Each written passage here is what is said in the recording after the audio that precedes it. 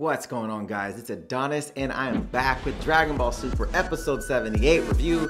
I know it's late, but let's get into it.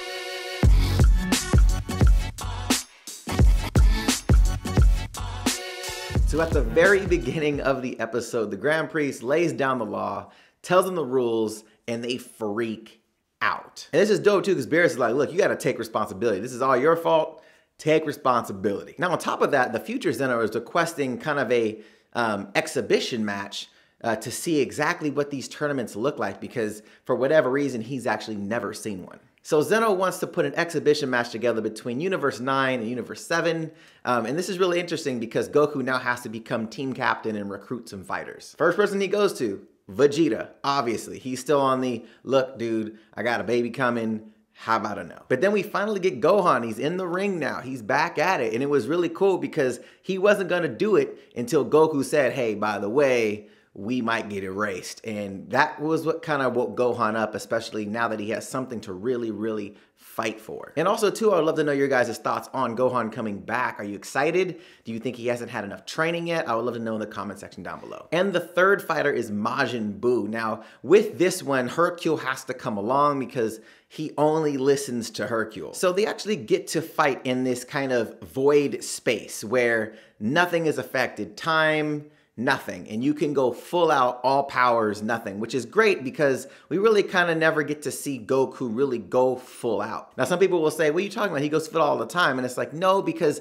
as a hero, you can't go full out because you could destroy everything around you. So I'm really curious to see how they utilize this space now with the heroes from Universe 7. I mean, if you have nothing to worry about as far as destruction goes, we may see new techniques. You may see, you know, some of these fighters do things we've never seen before, so I'm really excited. Now, some of the really funny parts actually happened during the ceremony. I mean, you have Goku being Goku, yelling out Zeno and being extremely rude, and all the other universes are saying, man, like Universe 7 is really rude. And even Mr. Satan was like, look, dude, like, you can't do this. Like, you cannot talk to gods like this. And this is the first time that he's actually ever seen any of them. And he already knows what you should or shouldn't do because you're an adult and that's what adults do. But it is pretty interesting to note that not all Supreme Kais are the same. And I say that because Universe 9, their Supreme Kai has a very evil tone to himself. So I wonder how that works. Like, we haven't really seen other universes Supreme Kais besides Gowasu. So I'm really interested to see, are some of them on the more evil side? Do they have, like, you know, some other motives going on? I'm really curious about it. Now, first up is Majin Buu, and he's fighting one of the wolf fighters from Universe 9. I forget which one he's actually fighting. If you guys remember the name, let me know in the comments down below. But right off the bat, the wolf guy got in that ass. And a lot of it was because of Majin Buu just can take punishment. And he's just not in fighting mode yet until the very end of the episode where you see him smile. So I'm really excited about seeing what he ends up doing with this fighter. Have we seen, you know, Universe 9 fighter go all out already? Or is he still toying with Majin Buu as well? I'm really excited about this arc. Now with this too, this exhibition match could just be an exhibition and then there's months before the fight, or it could happen a couple weeks after this exhibition match. That really hasn't been displayed yet as far as like how far, you know, from now it will take place.